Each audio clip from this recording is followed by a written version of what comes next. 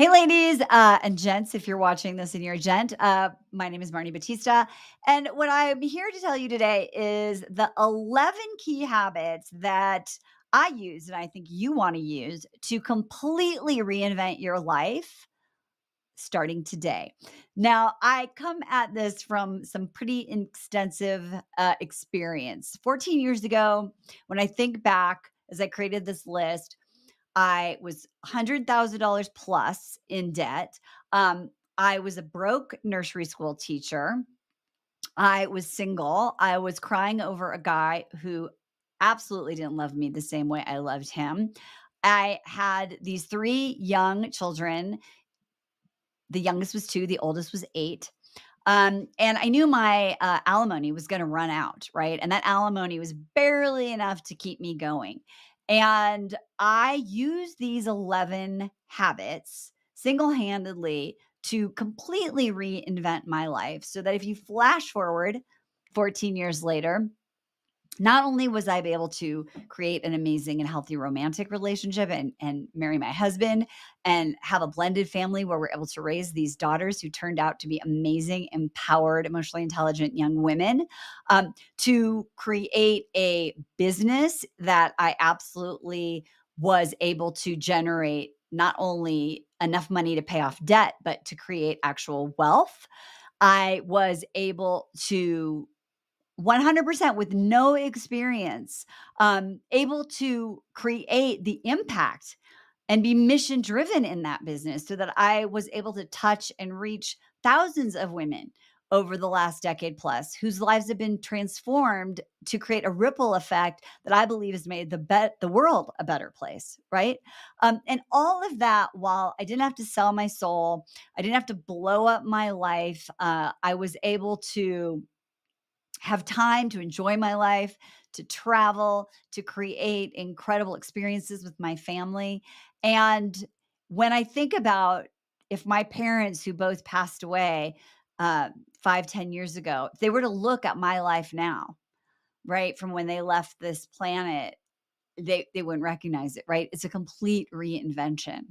And I want you to know that that is possible. And the reason why this is so important for you to understand is that the version of you that has these big dreams, that is dissatisfied now, that has a longing, that version of you is inside of you. And the way that you breathe life into it, that you ignite that fire within, that you create momentum of the new identity that is that person inside of you, and then create energy and momentum to create a future timeline in which all your dreams come true, starts by taking action one day at a time, beginning today. So, this is about believing in yourself and knowing that you wouldn't have the dream if it weren't possible, and then that you must stop putting it off or waiting for circumstance to change and start taking action one day at a time, beginning today. So let's roll through these habits. So, number one is you have to be discerning about who you are taking advice from. What happens is that our brains are meaning making machines and we seek information. And most often, because we have a bias in which we want to seek information that we believe supports what we think we need or know, we will shop around to hear what we want to hear. And what I will say to you is that you have to be discerning and you want to make sure that you are not taking advice from random people on TikTok, from some person that you're following on Instagram. You want to ideally be very discerning about who it is that you're taking advice from and limit that to no more than 3 trusted sources that you really believe have the ability to guide you, because and that leads to the next step, which is you believe because they have done it before. And that goes to my second sort of tip. And that is that you want to make sure that you find a mentor and a coach, ideally someone who can do both. not only just ask you empowering questions, but actually is doing what you want to do and is surrounded by people who either already have accomplished it or are on that path with you. And that you can look to that mentor and see not only that they've accomplished it, but they walk the talk and hold the values that you hold along the way to get there. Right. And you want to be able to look at that person and know by the way that they live their life and the way that their values show up that it's a total match for you. And then you want to be in that community because what it has been said that the 5 people that you are with now might be a reflection of the life you have. You want to shift into creating a tribe of women or people or men that really have the same goals and values and that want exactly what you want. Okay, let's go here to number 3. So let's see. Number 3. Okay. You want to forget about normal. So here's the thing. Comparison despair is a real thing, right? And so what we want to do is we want to stop looking at what everyone else has done to be successful because chances are it may not work for you. And let me tell you, this was a big problem for me over those times until I really figured out that the most important thing that I could do was figure out what was inside of me, what was my essential self, to listen and know what made me unique, and then be unabashedly me. 100%, even to where I'm like, still in my pajamas, no makeup on ever when I do videos, right? I'm real, I'm raw. And I stopped looking to be what I thought others needed me to be or to try and mimic or copy other people that had success. You have your own set of what some people call unfair advantages, right? Your own things that make you incredibly you. You want to use them. You want to leverage what makes you unique and you want to put that out in the world, whether it's in your business, in your career, in your relationship, whatever it is. Stop comparing yourself to other people. Okay, let's talk about number 4. And number 4 is what I call the 80-20 rule.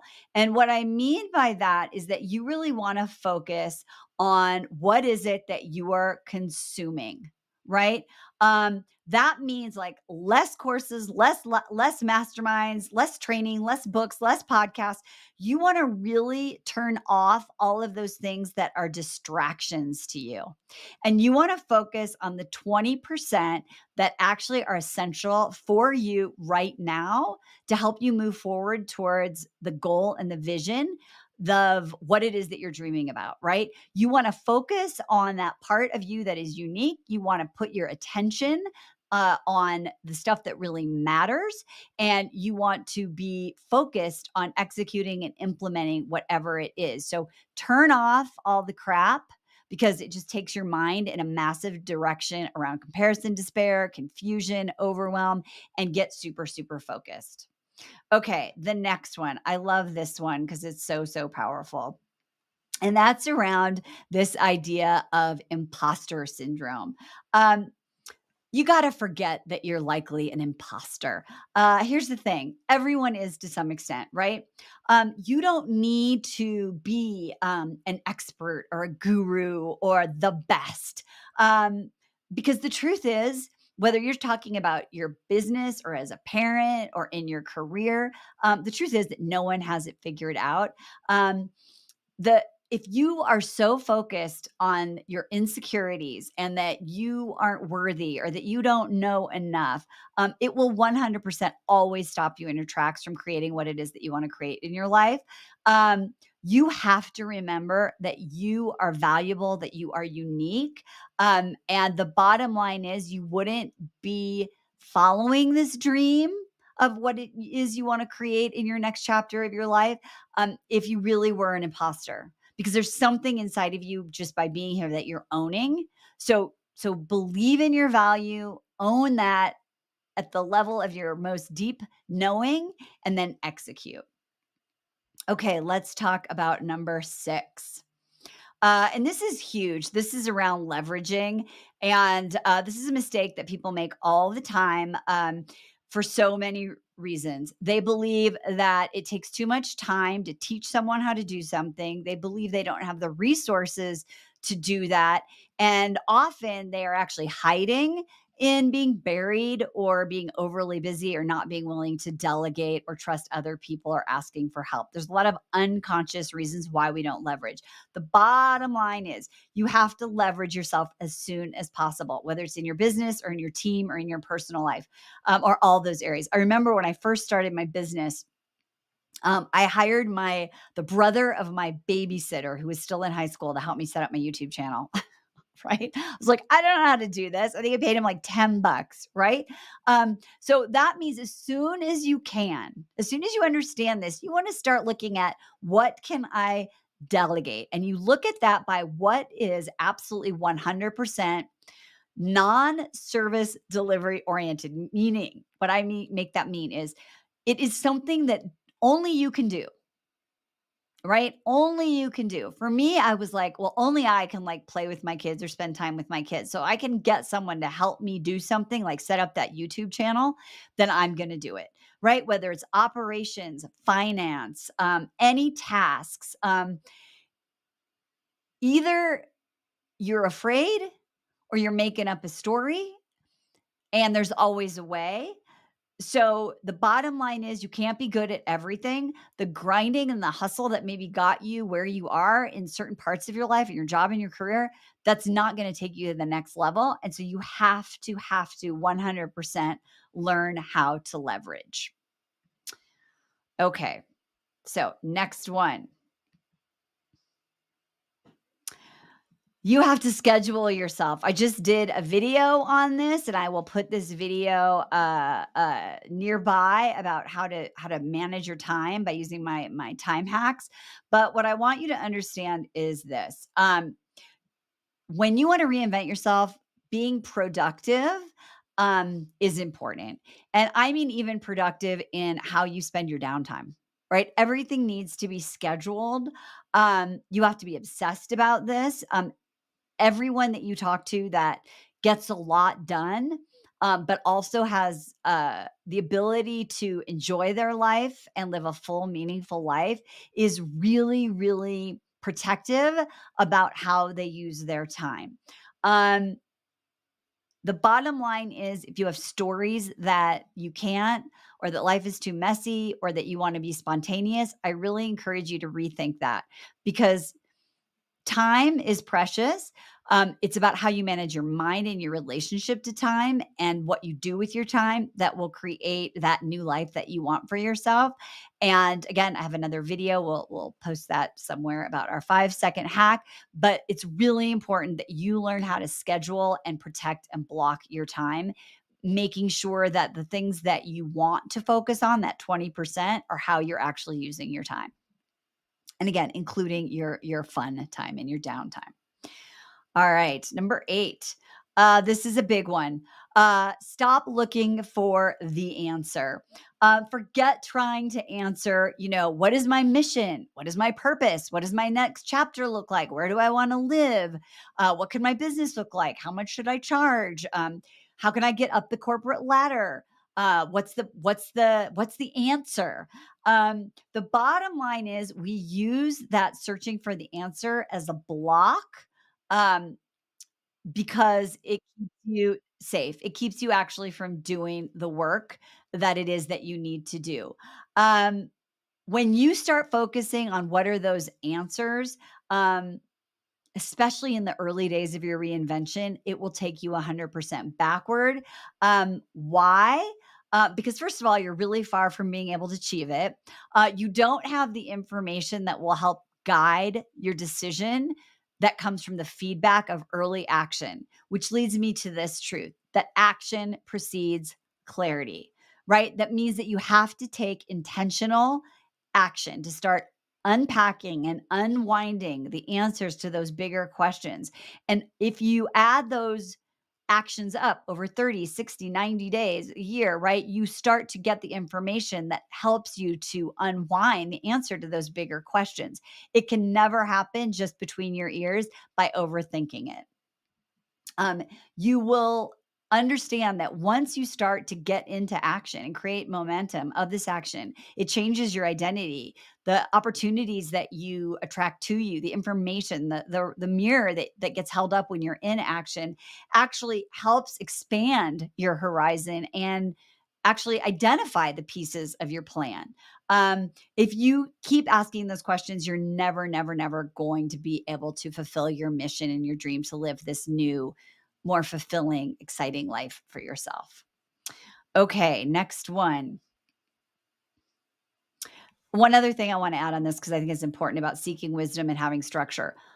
All of those things that happen in those day-to-day breakdown of the bigger question come from not just guessing, but actually having a structured plan about how to unpack and unwind the answers to those questions. So you can't just sit there and wait for the answer to come. You want to be very efficient in your plan of action of how you unpack that over those 30, 60, 90 days. Okay, focus on the 1% because it counts. Here's the thing. There is this guy named Scott Olaford that I heard him say that your life develops 1% a day in the direction of your dream if you so choose, right? You have to look at what it is that you want to accomplish. And then at the end of the day, take account and be responsible for who you are. Like if it's 1% different, if you learned one thing, if you did one uncomfortable thing, if you made any of these habits part of your life, and you ask yourself, am I more of who I am? Have I improved? Have I grown? Have I learned? Is this day created that for me? Am I more of who I am than when I woke up this morning? Keep going. Don't focus on the big tasks. It's the small 1% that you do every day that ultimately leads to the complete reinvention and transformation of your life. Bottom line is, if you're doing that, that's great. If you feel like, no, actually, I'm not, 7 days in a row and you haven't done that, no problem. You want to assess, where did I go wrong? What's working? What's not working? You want to look at your routines and your habits and you just make adjustments and you realign and you get back into action. So you can be resourceful internally and you can be resilient. And that's a really, really important piece, is learning how to do that. Okay. Let's keep going. Which leads to my next point about learning how to resource so you can fail and try again. This is a really, really important. You have to not be afraid to fail when you are reinventing your life, right? I wrote in my book, if you are attempting at any given time to just be more of who you are, you're being uncomfortable, you're putting yourself out there, you're trying something new, and you fail. You didn't fail because you're trying to be more of who you are. You're putting yourself into action. You're getting feedback. You're learning. You're growing. Just because it didn't work doesn't mean that it can't or it won't work. And so it just means that that specific thing didn't work in that moment, right? So you have to iterate, you have to innovate, and you have to expect that it's probably not going to work out exactly the way you want it. However, now you know one more way that it doesn't work. And you have to never give up on that, right? On that innovation, on that iteration. Every time you do something, right, you learn and you grow. And the way that you're able to fall down and stand up is to understand that if you are resourcing your capability, your enoughness, your belief in yourself externally, right, from your performance on any given task or any given day, and you don't create what you want, right, or you get what you don't want, you will fall down and not be able to stand back up for a really long time. So what you have to do is you have to learn to resource your capability, your belief in your enoughness, your vision internally, and then be able to attack that when you need it, right? To be able to resource internally as if you had a never ending, lifelong battery inside of you that whenever you felt frustrated, you tapped in and that reignited the spark and you knew and you believed and you got back up. The fastest way to reinvention and transformation is to be able to do that consistently so that you can move through that change and transformation into the life that you want and enjoy the journey along the way, which is really what makes it meaningful in the first place. All right. So here we go. Last one. Focus on the 4 and be relentless about it. So I was really thinking about this and I was like, okay, what are the, if I were going to say there's 4 key investments of my time and I'm going to spend that really important uh time, right? 80% on those things that really, really matter. Here's what they are. Number one would be knowledge, right? Like knowledge and really being able to learn and grow and ask these right questions and be able to implement, not to overthink, but to seek knowledge and information so that you have what you need to implement and execute. So when I was reinventing my life, whether it was around my money or my business or parenting or relationship, I was constantly learning so that I could grow into the best version of myself. I remember when I was realizing that I had limited thinking around abundance and making money. And I spent months just learning what do I need to learn to install a new point of view to get that information, but also to really unpack and unwind all of the limiting beliefs I had around abundance and believe in myself that I was a money making machine, Money B, right? For good, right? So not just for myself, so that I could impact the people I love and all others, right? And be able to be a philanthropist. And as a result of all that, we as our company donated over $500,000 to an organization over the last 14 years. So these are really important things to think about. Like, how am I going to spend my day learning? Number 2, health. Your mental and physical well-being, you want to invest time in that, at least an hour a day, whether it is moving your body, but also really being able to focus on your emotional and your spiritual well-being as well. The third thing I would say is stillness. And when I think about stillness, this is about creating time in my day so that I can listen to what's happening inside of myself. I was coaching a bunch of CEOs who own and operate small businesses, and they're like, "Oh, I'm too busy." And I was like, "Well, think about it. If you had 4 people that worked for you, and you were like, I'm too busy to meet with you every day, would you ever do that?" And they were like, "No, I never would do that." So there's parts of you, your emotional self, your intellect, your spiritual self, your physical self, your body. There are parts of you that have messages for you. They have ideas, they have wisdom. There's things that need tending to internally. And so if you don't take time for that stillness to have that meeting with yourself and develop that internal relationship with yourself, then you can never really do any of the things that we've talked about in these other 10 steps. And then finally, the things that create stability for you. And I really have all my clients identify what are those touchstones, what are those practices, beliefs, what is it individually for each person that creates that strong foundation of stability so that they can show up and execute, right?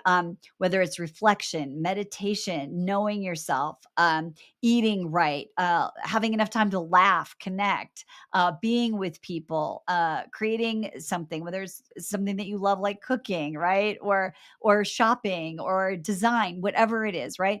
But knowing what are those things that create stability and then spending time in your day actually executing on them. And notice this wasn't like 4 hours a day of like working, right? Or 4 hours a day actually, getting shit done. So these are the 4 key investments of time that you want to make that will actually help you transform and reinvent your life. These are the starters to really build your queendom and create your reinvention, your next chapter. And of course, there are more, but I wanted to keep it really simple. So last thing I really want to tell you before we go, and that is that there's this.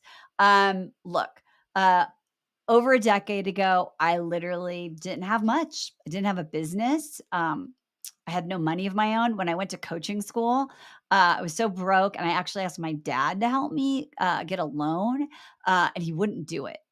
And I had to be so resourceful to get someone to even help me get a loan to pay for coaching school, right? I had nothing, right? I was crying over that guy who was no good for me.